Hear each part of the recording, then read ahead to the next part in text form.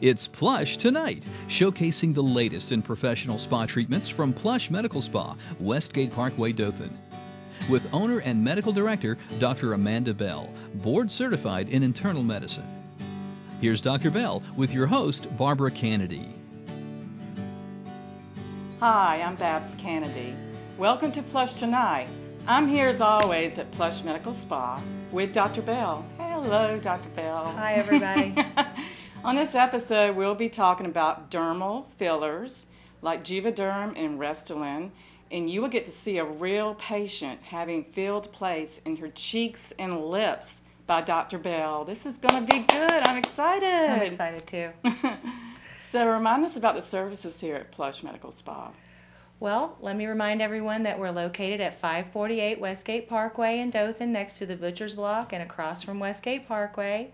You can always find us on our website, plushmedspa.com, and be our Facebook friend to find out all about our specials and any rebates or discounts we have going on. You'll be the first to find out if you're our Facebook fan. Here at Plush, we have two estheticians, Katie and Rachel, who do all of our facials and skincare consultations. They do the microdermabrasion and the chemical peels. We also carry all Obagi medical skincare lines and Jane Ardell Cosmetics. In fact, we have the largest selection of anywhere around Dothan. We do manicures and spa pedicures here. We have a very nice nail room with a big screen TV, and we have free Wi-Fi throughout the spa. So you can bring your laptop and surf the web while you have your pedicure, or just kick back and relax with us, and we'll take care of you. We do face and body waxing. We wax all parts of the body, including the chest and the back for men. We do legs and arms. We do eyebrow waxing, and we also do bikini waxing and Brazilian waxing. We have 2 massage therapists here at all times, and we try to hold 2 spots open every day for call-in massage appointments for people who need special care right away. We do Swedish, deep tissue, hot stone. We do prenatal massage, and we even have a great couples room where we do couples massage and even couples facials. I am responsible for doing the Botox and Dysport injections here, and I also do the dermal fillers that we're going to be talking about today. Those are Juvederm, Restylane, and Radiesse. And I also do Thermage skin tightening treatments for tightening loose skin in the face and the body. I see patients to dispense Latisse for eyelash growth and Retin-A and other skincare medications. So we do quite a lot. Wow. Well, let's talk about the dermal fillers. I mean, what are they? Describe to us about that. Dermal fillers are materials that are injected into the dermis, typically the deep layers of the skin, to improve the look of deep wrinkles and minor surface wrinkles. The main area of the face we tend to use dermal fillers on is the lower face. And the most common area to get filled is the nasolabial folds and the so-called marionette lines. By and large, those are the majority of the areas getting filled here at Plush. But another really popular area to fill is the cheeks for volume replacement in the mid-face. Barbara and I have both had our cheeks filled. So we have great bone structure, which we know is actually filler. But it can drastically improve the look of the under eye area and the lengthening that comes along in the lower lid from volume loss in the mid-face. It also can improve the nasolabial fold area by pulling on the skin adjacent to the whole cheek area. Actually, it can lift up the whole bottom of it, because when you fill this up, it starts to lift everything up, doesn't it? It does, and what most people notice, aside from the fact that their face now has a nice V shape to it, is that there is thinning underneath the cheeks, and it gives you a very nice chiseled look under your cheekbones, which I personally never had before until injecting my cheeks. The other area that's very popular for injection is the lips. Most people only notice lip injections when they've been done poorly. When they are done well, they are not noticeable and do not look bizarre. There are certain simple rules, if followed, that will give you a very good result without having your lips look like swollen sausages pasted on your face. What can patients expect after the procedure, like the day when they have the procedure done? Well, first of all, do the needles hurt? Yes, the needles do hurt, so we do a so-called dental block, like the dentist does, with an injection inside the mouth to completely numb this area when we're filling the nasolabial folds, the lips, and the marionette lines. Trust me, you want the block. Getting the block allows us to painlessly put the filler into your face or your lips. And while the block is the most difficult and painful part of the procedure, it is very quick. It's over in the initial parts of your treatment, and so therefore it's all downhill after the block. The blocking material we use for numbing is lidocaine. Most dentists use epinephrine in their lidocaine, but we do not. We don't need it to last as long as the dentists do, and with using epinephrine there's always a greater chance of side effects and effects on people that are sensitive to that drug. So we use regular lidocaine, and therefore when you wake up, so to speak, from the numbing process, you don't have that achy, strange feeling like you just want it to wake up already in the way you do most often when you leave the dentist's office. So what do you expect after the procedure? Is there bruising? What will the patient expect after that? Most people do not bruise unless we happen to be filling the marionette area. That area is notorious for bruising. There are a lot of venous vessels coming off from the sides of the mouth near the surface, and so if any area is going to bruise, that would be the most likely. It is possible to have bruising in any area, but the area least likely to bruise is the cheeks. In fact, when we augment the cheek area, we don't even require that you have a block. The block is actually more uncomfortable than injecting the cheeks without it. Actually, it is, because I tried one side with the block, and the block was what really hurt, and then the other side I didn't do a block at all, and it was fine. You don't really need a block on the cheeks at all. No, I'm the biggest pain wimp there is, so if I tell you you don't need a block for injecting your cheeks, you really don't.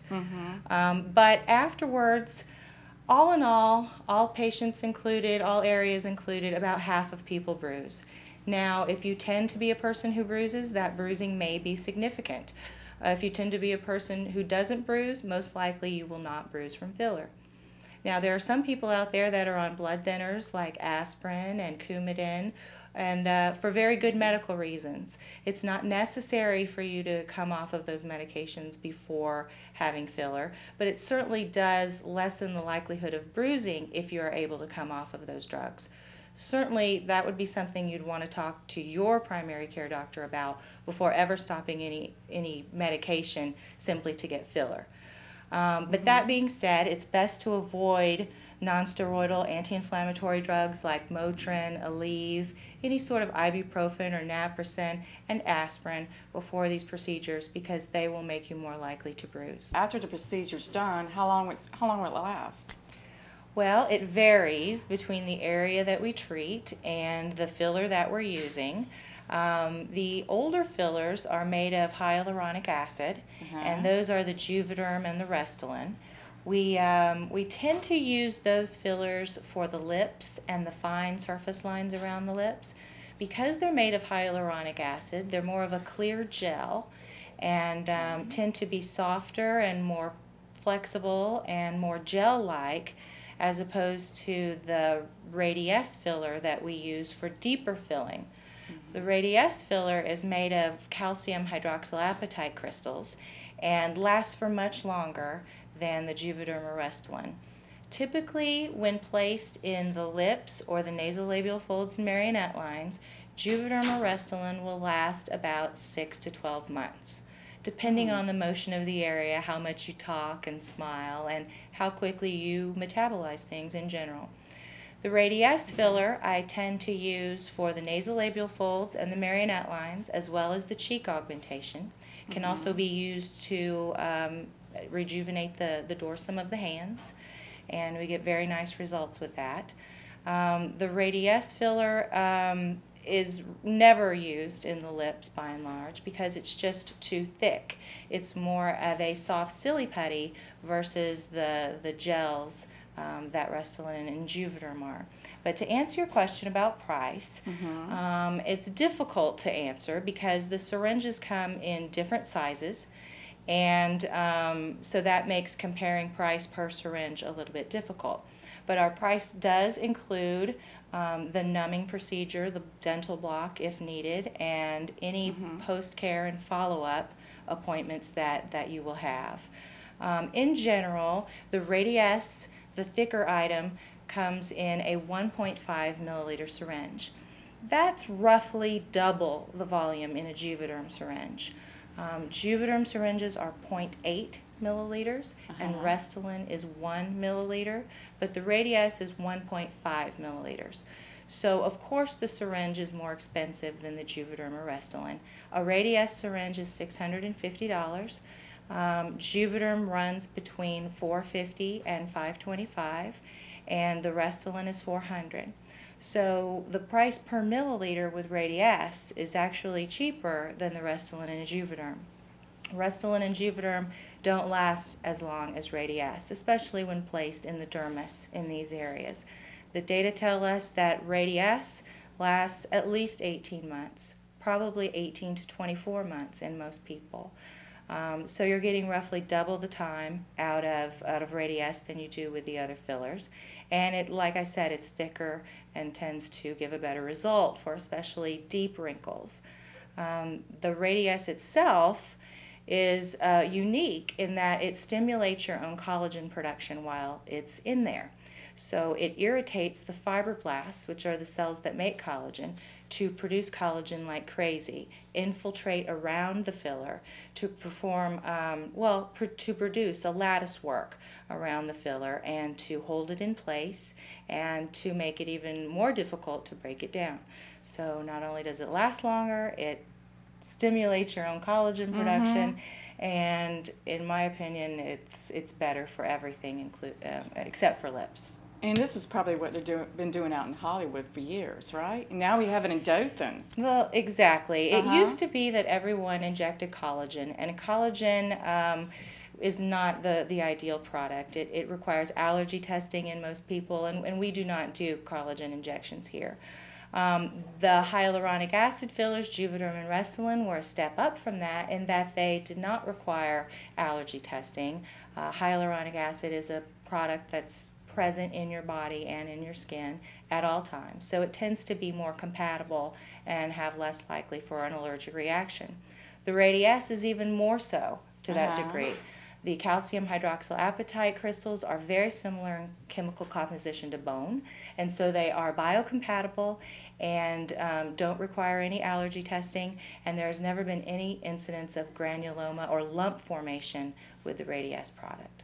Plush Medical Spa on Westgate in Dothan is excited to announce that we offer Thermage CPT skin tightening treatments for the face, neck, eyes, and body. Unlike older Thermage, the new Thermage CPT system allows patients to painlessly tighten loose skin in a single treatment session with no downtime. Tighten your neck and jowls or that tummy that was stretched by pregnancy with an immediate tightening effect that improves over the next 3 to 6 months. Call Plush Medical Spa today for your free consultation at 702-686.